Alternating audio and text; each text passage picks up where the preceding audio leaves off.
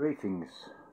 I was asked a question about NPCs and them committing suicide, and I said I'd hold off to answering it because it's relevant to the topic of this video.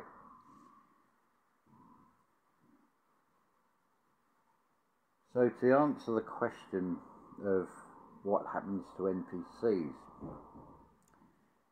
as I've said before, if you think of this realm being like a diagnostic cube for a greater universe, so everything, basically the expression is man goes against nature and tries to improve upon nature. It's testing out creation, basically. So to answer the question as to the NPCs, the way I look at this is you have this diagnostic zone, this reality. And within that reality you have, shall we say, your control markers. In this particular case, a certain section of what appear to be human beings that are part of this matrix that sort of go along with all the narratives as given. Sort of your perfect good little citizen that will moan about things but just be fairly complacent and roll over and do whatever it's told. And this, I feel, is what the NPCs are a part of. A subject that's come up on a few videos I've watched lately on various channels has been the Mandela Effect.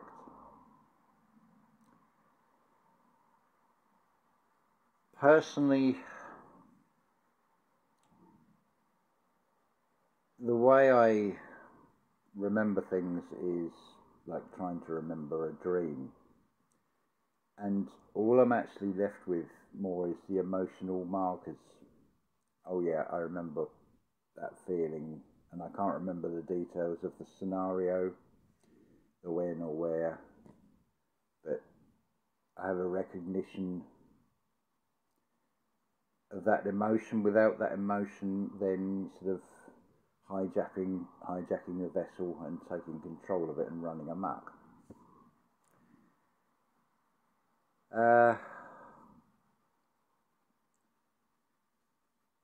So I experienced something on Friday that is very much fits in with that whole Mandela effect. I looked at the time on the phone and it said it was showing 10:58. 5 minutes later, I couldn't remember what it showed exactly at the time. So I thought, what was the time again? So I looked again, and now it's displaying 10:38.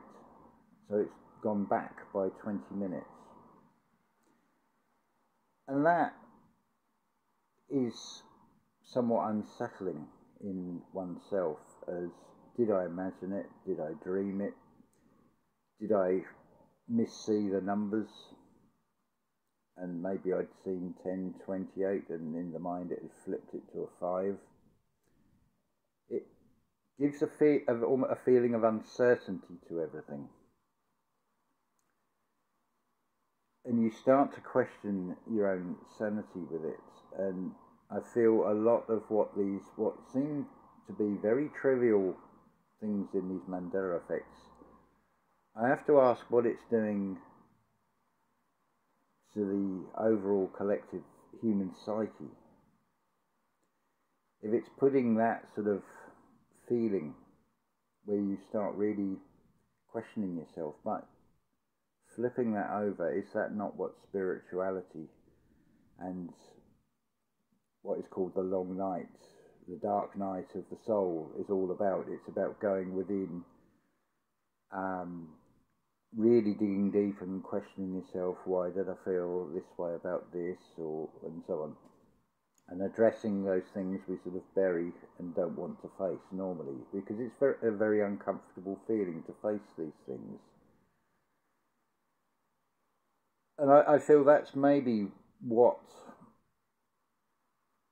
the periphery level of these things, like when something changes in a film and you're adamant that you remember it as being this particular thing, but now when you look at the film, it's changed. Now I've heard that it's almost retrospective, so if you were to watch an old VHS video of, say, Back to the Future, the one that readily comes to mind, it was a Mazda van, this terrorist van in this film. But subsequently, it's now a Volkswagen camper. Now, if I remember rightly, the Volkswagen camper stopped production and then restarted production, and the newer ones have got more of a plasticky look, for want of a better word, about the bit of front grille on them, for example. They look distinctly different. The older ones, particularly old ones, have like the chrome hubcaps and things. By the time you get to the ones in the 70s, there's a stylistic change in the bodywork on them, and it's changed slightly again with a more recent production. And this one in the film looks to be more one of these recent ones. Now, I'm pretty certain it was blue, a light blue bottom half and a cream top half. Now, funny thing is, I have an idea that the Mazda van was red, but I can't be certain. It's like trying to remember a dream. It's gone. It's vaguely there is the best but it's so hazy I can't put hand on heart and say it definitely was now with that. The only thing I can remember, it was a Mazda van because of the sort of ungainly sort of bumper on the front of it made it distinctive. To me, it spoilt the look of the van. So it's showing there's a sort of fluidity. Now, if anybody has got an old copy of a film where you know there has been this Mandela effect, if you could leave in the comments whether that video has changed and you're seeing the updated version in an old video, or whether the old video is still the same, because I've heard this about physical objects have actually changed retrospectively. So what does it tell you about this reality? And that's the other part. It's a personal experience, because that's the only thing I can go with. Now, I've experienced I can't even remember how long it is. But it's fairly, let's say it's fairly recent anyway. I have lost 3 very good friends. I didn't speak to constantly, but from time to time we'd communicate directly through Messenger, and I'd see them in Facebook comments and posts and things. All 3 of them have left this physical plane. In layman's terms, they've died. But they haven't died, because I've felt their presence in this very room. There's been times where I can shut my eyes and they're here. Now, part of me is feeling a sense of loss with this. A sadness. And now, in the last few days, Claire and Stephen are sort of moving away, going on an adventure. And I wish them the best of luck, and fantastic. It's left a sort of a feeling of a hole, a feeling of loss. And this is where I stopped and thought. I thought, hold on, I've experienced the loss of 3 friends. Okay, only through Facebook. One of them I did meet personally, in the physical sense. The other 2 not. And now with Stephen and Claire moving away, I thought, hold on, what is the universe presenting to me here? Don't just feel the loss, the negative thing. What's it showing me? it's showing me something. I need to look at this. I need to examine this. I need to internalize how I'm feeling and why I'm feeling this. And what has come out of this comes back to this whole fluidity of this reality, because I cannot tell you any distinction in that feeling of loss.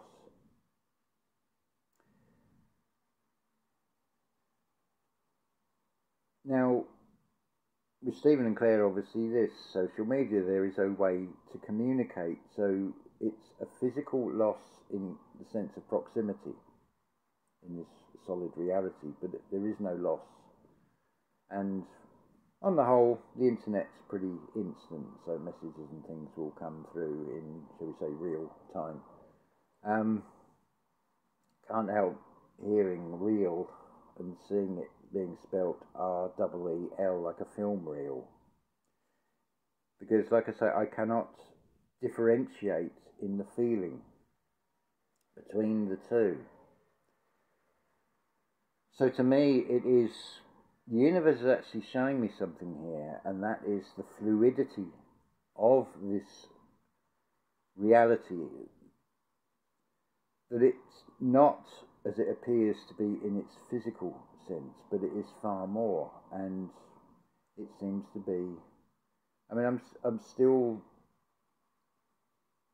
a bit shaken by this 20-minute time jump with the phone,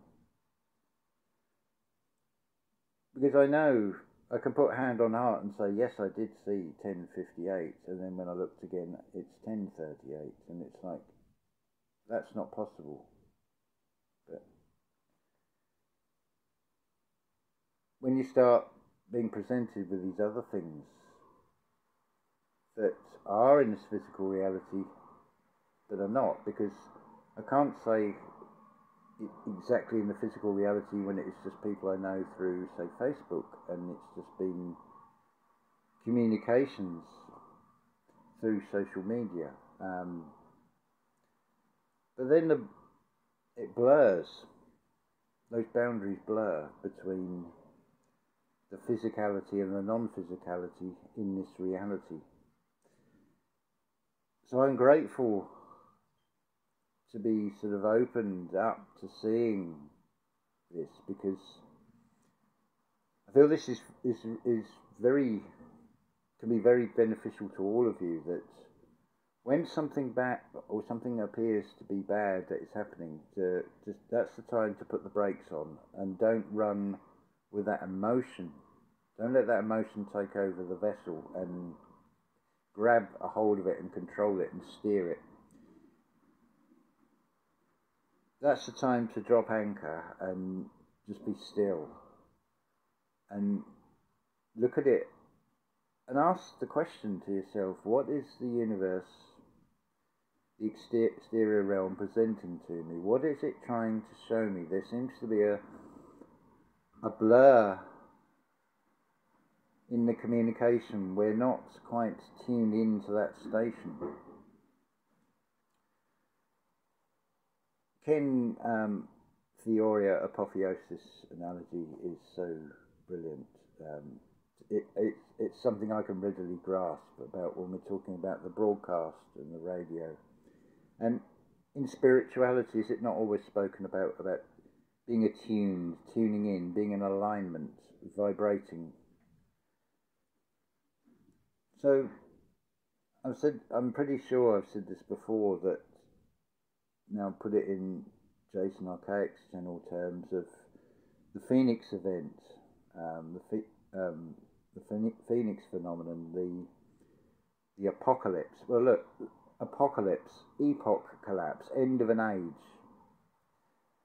Now, with everything in this, like, I can feel the extreme sadness and sense of loss with these 5 soul family. But at the same time, I can contain that. And I can see the other side of it. So this phoenix rising, if you're vibrating on the right frequency, I feel you have nothing to have any concern to worry anything to worry about. Little prompt there saying the word concern, and today's the day they do this whole CERN thing. No, I don't know what it is. I have ideas of what it might be and what it's trying to do, which I think is change the fabric of this reality to inflict a further frequency distortion on the mass human, well, not just the mass human psyche, the mass life psyche. We got some ridiculous things, thing about nitrogen levels being too high and protests in the Netherlands, but the irony is I don't know anything about this apart from seeing other channels who have just talked about this, but if I hadn't seen that, I would be none the wiser about it. It wouldn't exist in my reality anyway. It sort of exists there, but doesn't now. Am I going to feel fear from it? No. Can I see that in some ways it's the compartmentalized dealings, shall we say.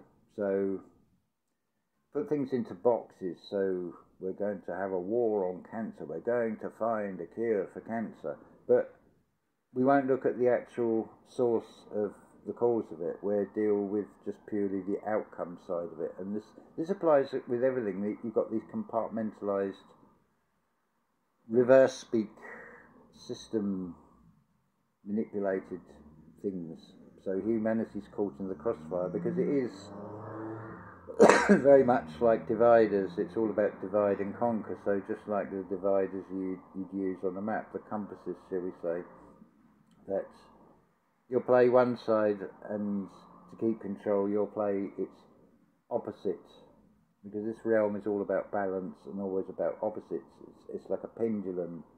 It's like the Spanish Inquisition pendulum that keeps coming down, and it swings one way and then the other. You've only got to look at, we call it history of, say, the 20th century, with the rise of nationalism, the rise of communism, socialism. Off the back of that, you've got another plot of extreme toxic masculinity, which then swings to the most toxic femininity. I can't even say the word femininity. And it swung backwards and forwards and keeping people in confusion. It's like, pick a side, but you got to jump on the merry-go-round and be pulled along by that ride in this sort of carnival theatre show, where it might be actually better to just drop anchor and just take time out. If you think about it, and Rudolf Steiner's right on this, a third of your life you're not even aware of. It's segments between the waking and the dreaming states. So roughly 8 hours, a third of each 24-hour period, it's a different reality. It's interesting as well when Jason talks about the Phoenix event and how time will be compressed. Maybe that reality, you're kept in conscious awakeness for what will become 16 hours a day. It's a 24-hour day. Who knows? Going to be interesting to see what happens. Replace the fear with curiosity, I would say, is another way to deal with this, and also to internalize everything that affects you personally. The external of where you're coming into contact with other soul family.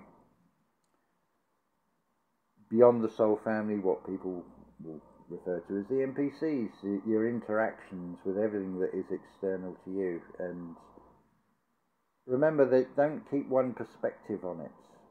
If you keep that perspective of loss and sadness, then we're like magnets, and a magnet, everything sticks to the outside of a magnet, as Ken says. So you're drawing more sadness towards yourself, because we are basically magnetic energy, electrical, that's the me. the physical parts, the sort of machine that's the eye of all of us resides in, these vehicles we call human vessels. So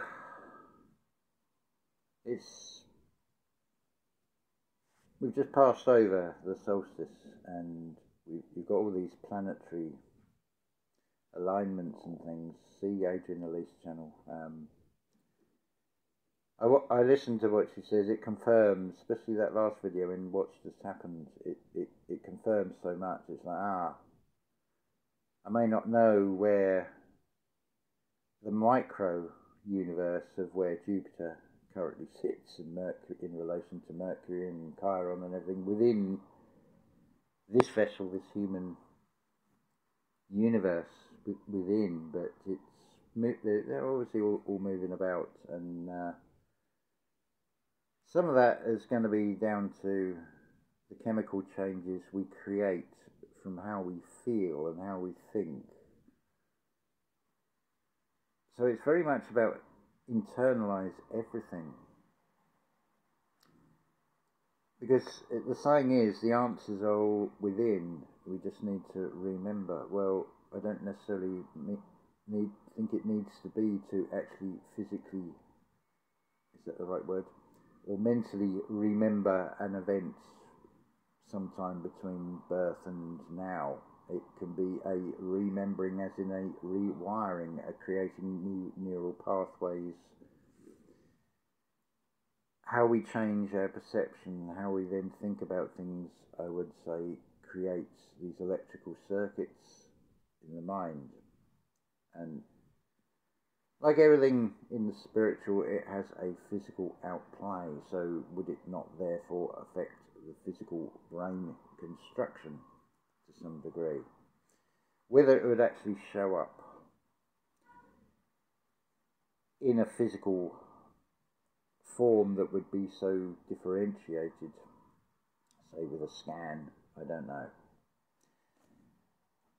Something doesn't feel right about any of that anyway, so I would go with that feeling.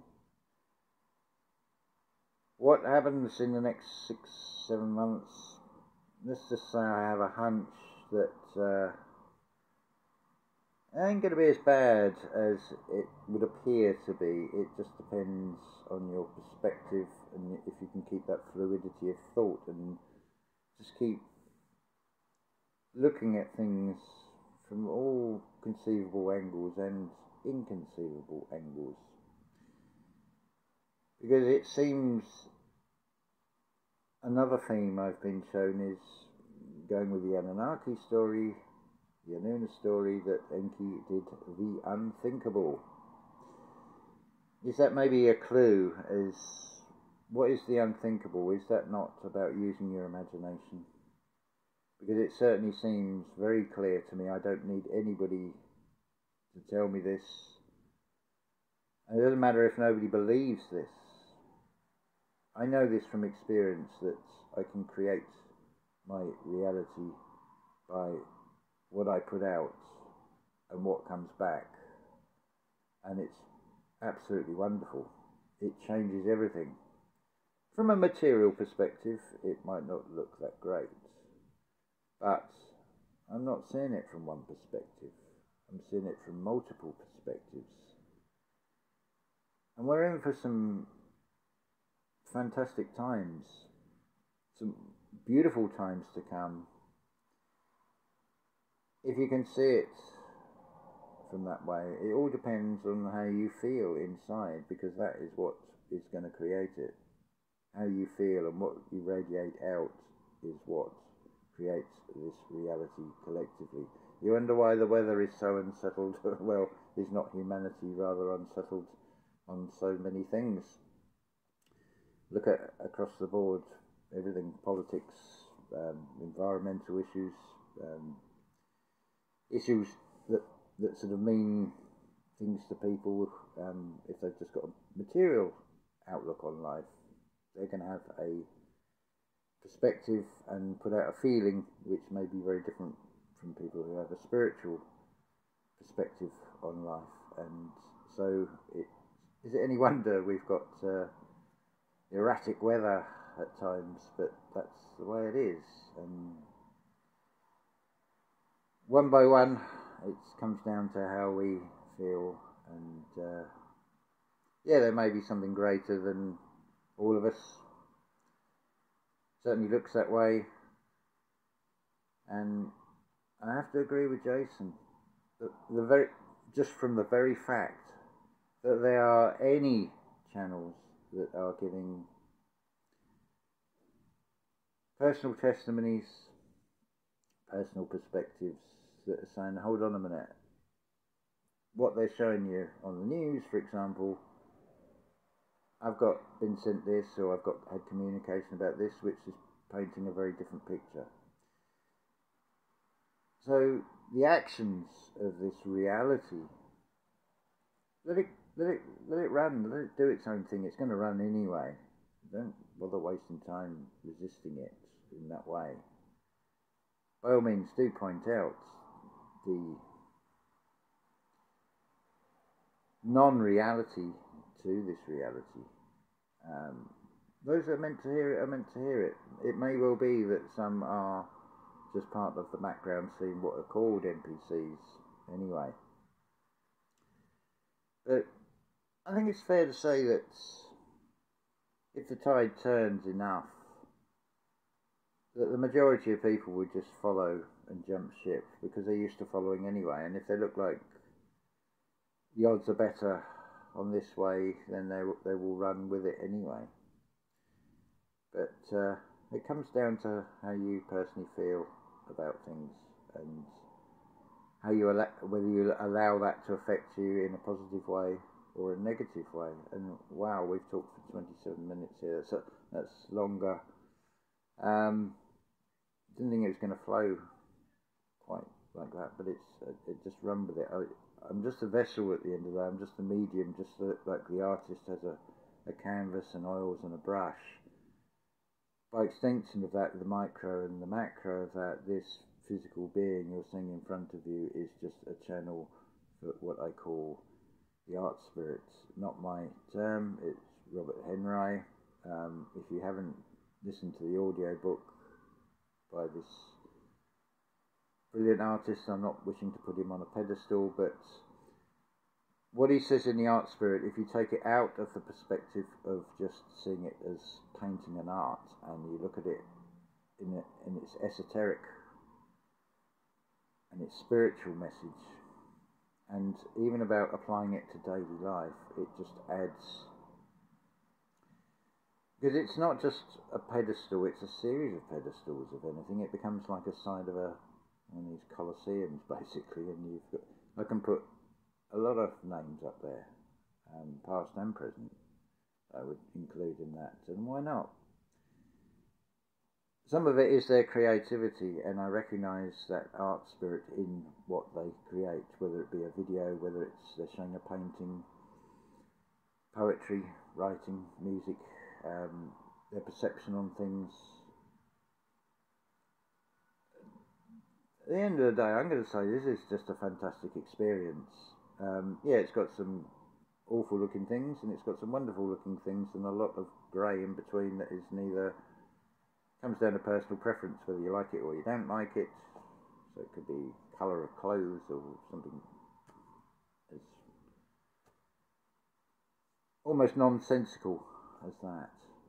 But yeah, this is a wonderful experience, and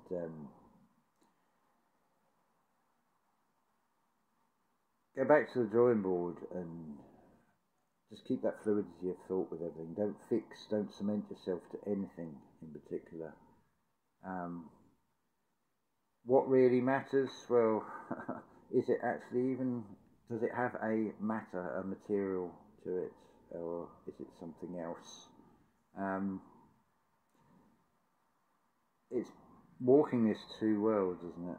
It's sort of being in this world, but not in this world at the same time, and continuously internalising everything that's presented to us, how we feel about it, weighing it all up, how we want to feel out of it as well. That's another aspect of it. Do you want to be looking at something that's going to make you feel upset, depressed, and keep you in that state? Or is that really going to benefit you? That's the thing to ask yourself.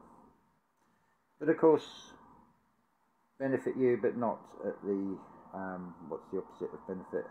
Detriment of another. That's, and another, I don't just mean human, I mean all life. Right down to careful where you step in case there's an ant or something. It happens, but if we can keep an awareness and try not, I mean, that butterfly effect, I'm open to that idea that even that can have an effect on this reality. If I can change my immediate reality by how I feel and I'm seeing that and witnessing and experiencing that, then the potential is enormous with this.